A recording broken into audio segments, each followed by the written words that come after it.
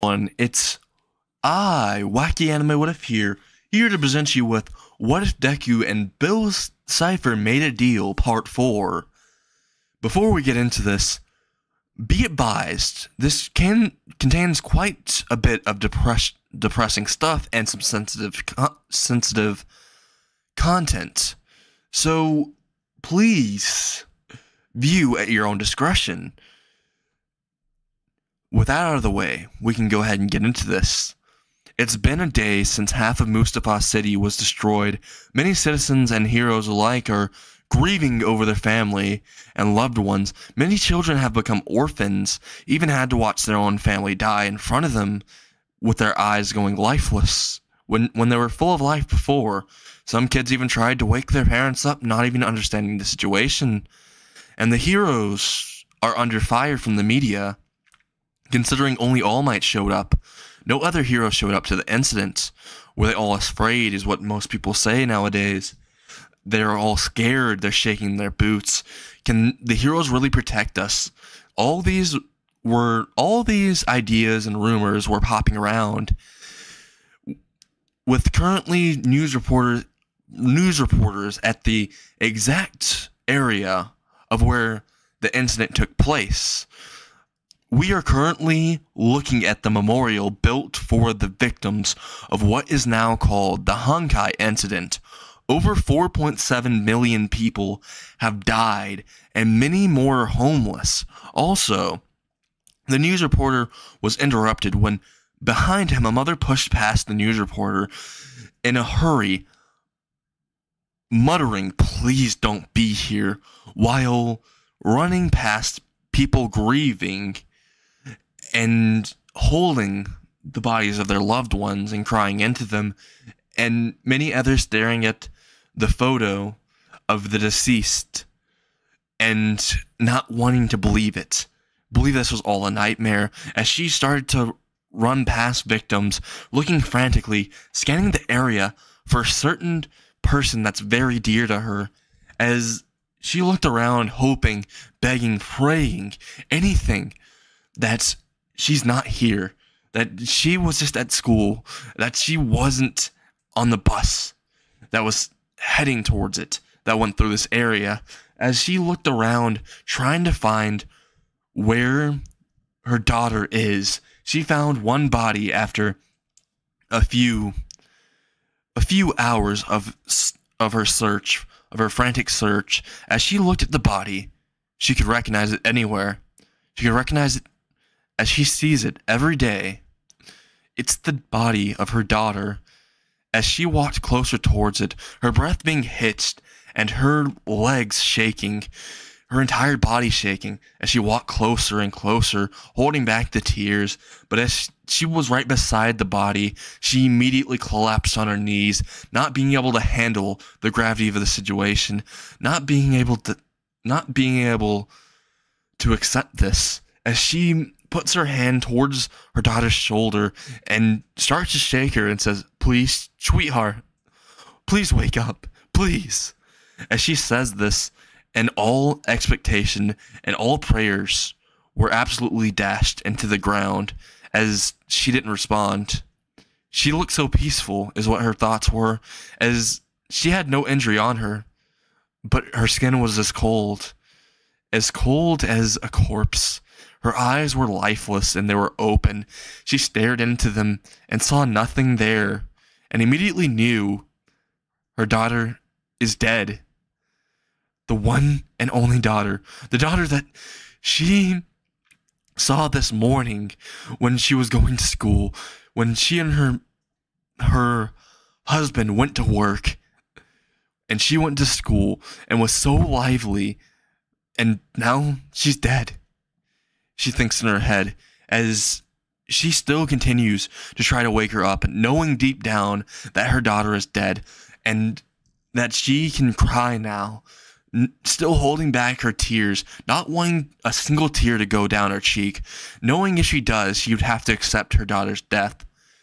But after a few minutes of trying to wake her up, and it all failing, a tear falls down her cheek and lands on her daughter's body as she pulls her daughter's body towards her and wraps it into an embrace and grips it tightly and starts letting the dam of tears flow.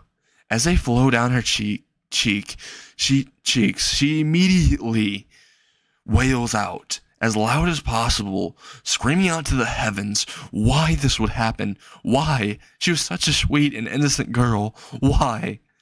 She thought in her head as she stared into her daughter's eyes, tears flowing down her cheeks and landing on to her daughter's face and towards her body, soaking her clothes.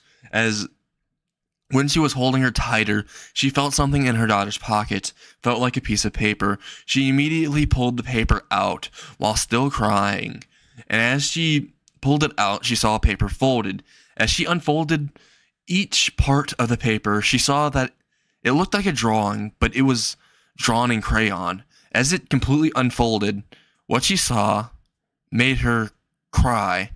She saw a little girl in the drawing with what seems to be her mother and father beside her, holding hands. And it says, "Happy Family," on top of it. Immediately, as she saw this, she cried even more. She cried on the paper until it was soaked, and she gripped her daughter's body even tighter than before into a bigger hug and says, "I love you so much. Why? Why?" And as she was screaming this, it caught the attention of the newscast as they pointed their cameras towards her, and many people around Japan saw this and felt quite bad. As this was happening, as she gripped her daughter's body as much as possible into the hug, she let go of the piece of paper as it gently fell to the ground. The words that were on top of the picture of the family was "Happy Family," but on top of that was "My Heroes," as it pointed towards the little girl's mom and dad. POV change. Currently, Aizawa is in Nezu's office discussing what they should do about the media and the perpetrator of the Honkai incident, as they were talking about this for quite a few hours and managed to formulate a few plans and ideas. All of a sudden, a phone goes off in the room. Aizawa immediately looks at All Might and glares at him and says, "You should silence your phone. This is a serious conversation we are having. Millions of people have died, and you're not going to silence your phone. You know that any villain could hack into it, and they'd have all the information about what we're planning." As he says this and glares at All Might, and All Might shakes a little bit before realizing that his phone is on silent, as he stares at Aizawa and says, "It's not mine, it's yours," as he notices that the sound is coming from Aizawa, as Aizawa immediately looks at his pocket and puts his hand in and picks out his phone out of his pocket to see it was ringing.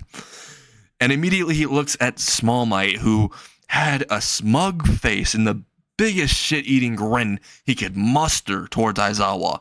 But that immediately disappeared as Aizawa glared at him. And he looked away and whistled. Immediately, All Might thought that Aizawa was going to just hang up on the phone like he always does when they're talking about serious hero business. But to his surprise, as Aizawa checks his phone and sees who is calling, he looks at Nezu and asks, "Nezu, can I step out to take this? It may be important." Immediately, All Might looks at Aizawa as if he grew a second head. He's never asked to step out to answer a phone call when they were discussing stuff like this. That person must be very important, he thinks in his head. Nezu immediately answers, "Of course, Aizawa." As Aizawa steps out, POV change. Small Might looks at Nezu and says, "Whoever is calling must be important to him. If he is willing to step outside instead of just ignoring it like usual." Nezu calmly sips his tea and says, "The important person you're talking about is his wife." Small Might immediately looks at him and says, "Oh, makes sense. Wait, He has a wife? He screams, as Nezu chuckles a little bit before saying also he has a kid. Quite energetic.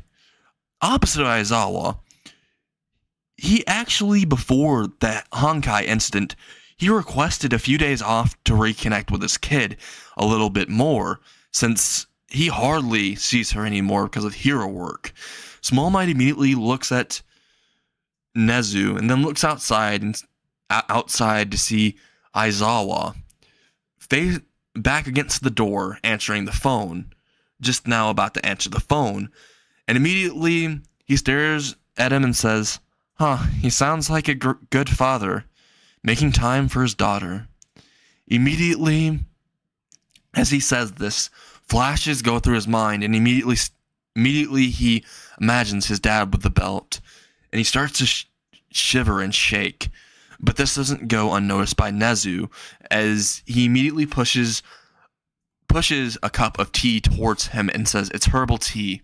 You should take it. It'll probably help with your nerves." As All Might accepts the tea as he picks it up shakily, albeit, but he drinks it and calms down a little bit. POV change. Aizawa. As Aizawa steps outside, he answers the phone in his hand and puts it to his ear and hears the familiar voice of his wife. Aizawa immediately says, "Nemeru, I'm currently busy right now. I know you said to ask for more hours off to spend time with Shio and you, but the Honkai incident has me overworked in paperwork, complaints, and rescue work. I will try to make time for all three of us. After all, Hazashi told me to make the most with what time we have left. I hate to say it, but he is right. Now, what were you going to ask? Or what were you going to say?" He says. Aizawa hears on the other end of the line that her breath is hitched and she's crying over the phone. He gets worried, and he has a hunch but hopes it's wrong and feels as if she may have a panic attack at this rate. Aizawa immediately says, "Nemeru, I need you to breathe in and out. Listen to my voice." As he repeats this over and over and she follows the instructions, she calms down slightly, as Aizawa can still hear her crying over the phone, and decides after a few minutes to ask a question that he was scared to ask. Any father would be scared at this moment. Aizawa asks, "Is Shion with you, and is she okay?" He says with so much concern, even with his calm and collected nature, that it shows through. Nemuri, as she heard what he said, started to cry more, but answers the question. Nemuri,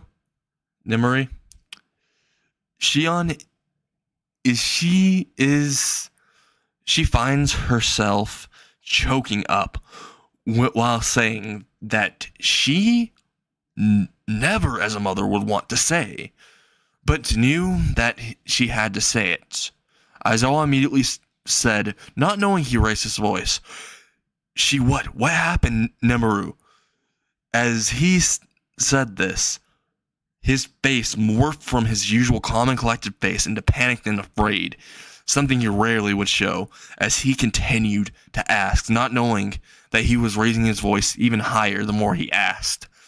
Nemeru immediately said, "Shion is dead, Aizawa," she says in a shaky voice, as she cried harder and drops her phone, and Aizawa hears her breathing hitched and can tell she's having another panic attack, and calls the police on a separate line while trying to get Nemeru to calm down and trying to keep himself together, but feeling as if the world was crashing down on him, but persevering to calm Nemeru down.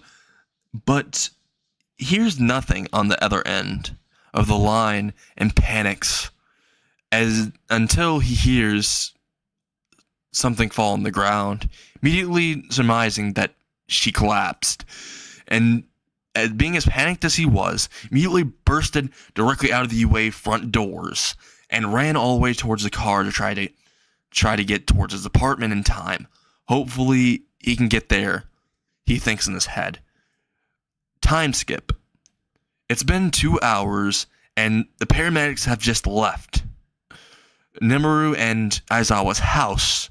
After Nemuru said she was perfectly fine and she regained consciousness, she immediately walked outside to see the paramedics and all of the people who showed up off. As they left she saw the ambulance off in the distance. She immediately walked back into her home and closed the door behind her.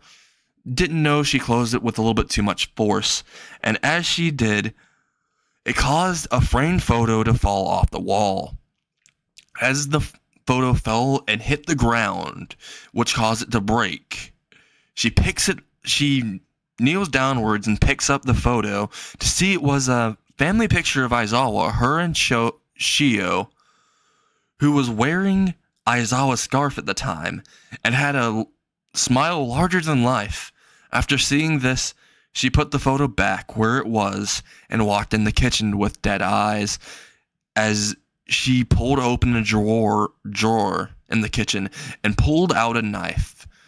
While thinking of Shio, so many memories she thinks in her head, then thinks, I want to see her again. As she thinks this, and her voice is completely monotone as she says this, she moves the knife towards her chest. As she was about to plunge it into her chest as hard as possible, the door swings open. Out of instinct, she looks towards the noise to see Aizawa out of breath in front of the door with a horrified face as he looks at Nemuru and sees what she's about to do. As she sees his eyes as he's horrified, and he runs at her and grabs the knife and throws it out of her hand quickly and grabs her and wraps her into a hug, a tight hug. Nemuru immediately thought, this hug is warm and tight. For Nemuru, then a thought crossed her mind. If she was to die, then Aizawa would be all alone. She thought this as she felt Aizawa's warm embrace. Aizawa immediately said, "Please don't leave me. You're the only thing I have left," he says. She then hears a strange noise that sounds like crying, but immediately crosses it out of her mind. Aizawa's Aizawa. He never cries. He's never cried before, or at least he's never cried in front of me, until she looks up and gets her face out of Aizawa's chest, only to be met with Aizawa crying. Tears go running down his face at a rapid rate, and his face being contorted into quite the ugly face. As she saw this, Nemuru, who was still in the hug, ended up tightening the hug and wrapping it around Aizawa. Both of them hugged each other as they started to cry out their hearts, trying to deal with the pain that they have. And as they separated after an hour or two, they both looked at each other, and to say they looked like shit is an understatement. Aizawa had more eye bags than usual. He looked a lot more paler, and he looked as if his hair was going to turn gray, which a part of it did. As she saw this, Aizawa saw that she was a train wreck. Her mascara was completely spread across her face and from her tears, and she was still shaking. Her hair was completely out of order and wasn't straight anymore, but just all over the place. Immediately, Nemuru says, "I almost made a mistake," as she stares at All Might with eyes of regret, tears still flowing down, and she continued to speak. "I still have something to live for, and still have people to protect. And you're one of the reasons I have to live for." Aizawa immediately says, "Same here," as he looks at Nemuru with a smile.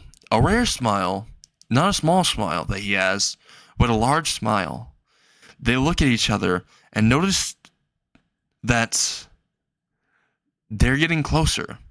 As they get closer, Aizawa immediately says to Nemeru, as he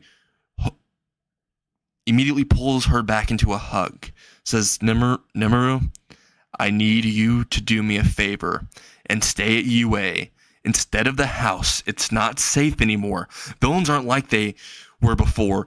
They're more ruthless and powerful than ever.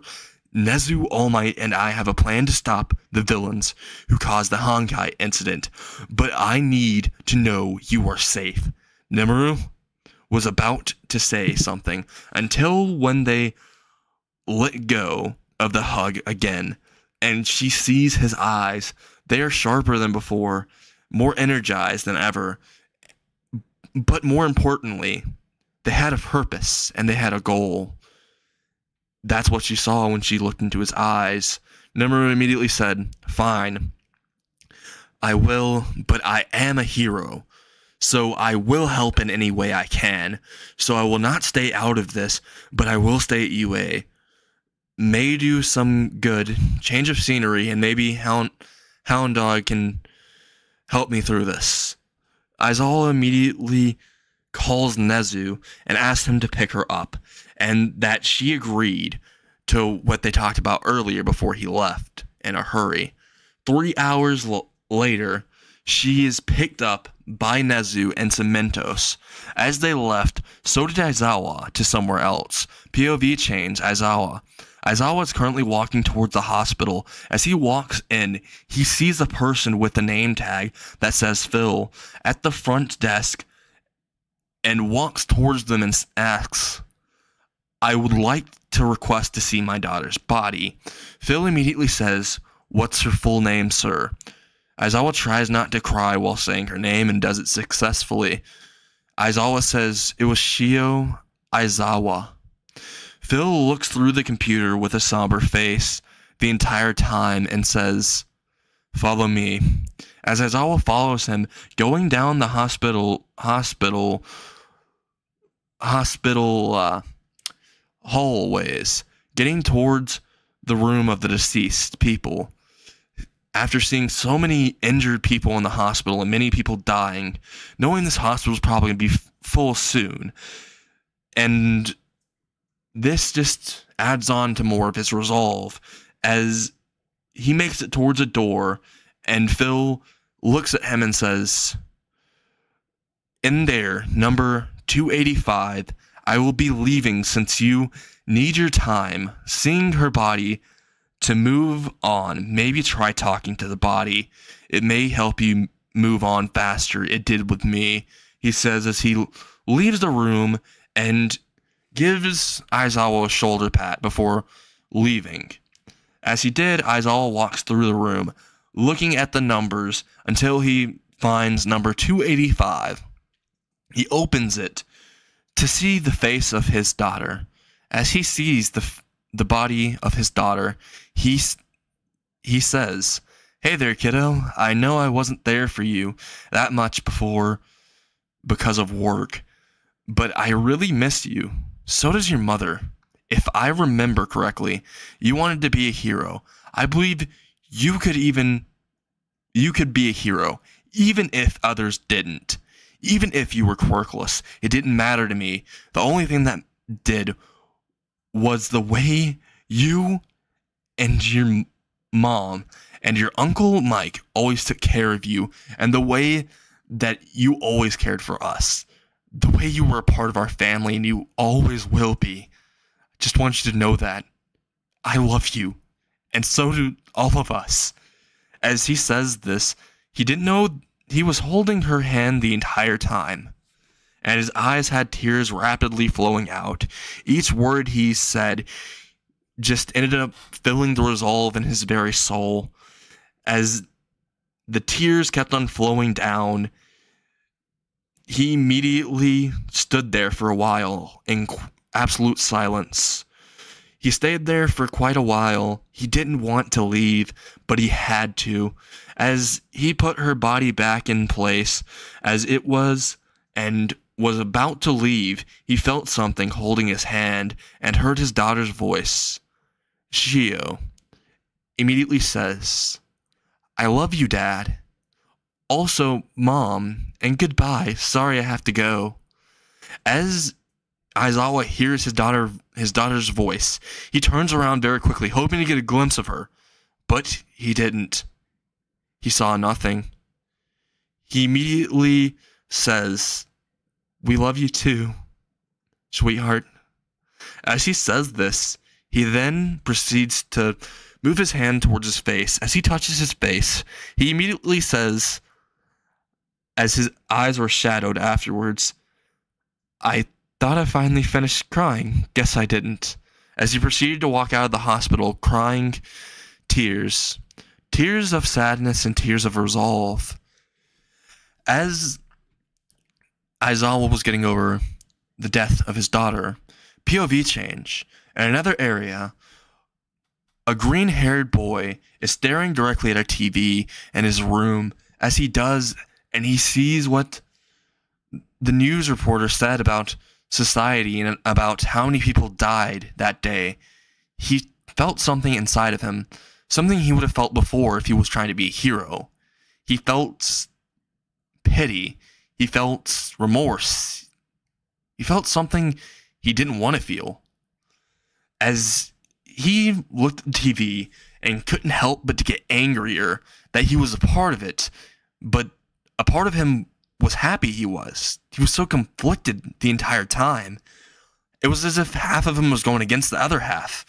As he immediately pressed the button on the remote to turn off the TV, he saw in that TV a reflection of a kid version of himself, a kid version of Izuku Midoriya.